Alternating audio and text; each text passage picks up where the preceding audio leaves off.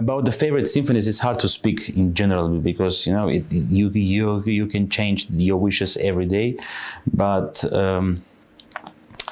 Beethoven #3, Rachmaninoff #2. That's the symphony that I'm in love with because of the big possibilities of the orchestra,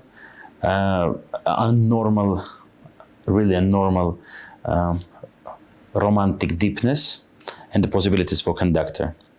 So I can find my favorite symphonies in the periods, but really Mahler #9, Always With Me, Tchaikovsky 6, and Brahms 4.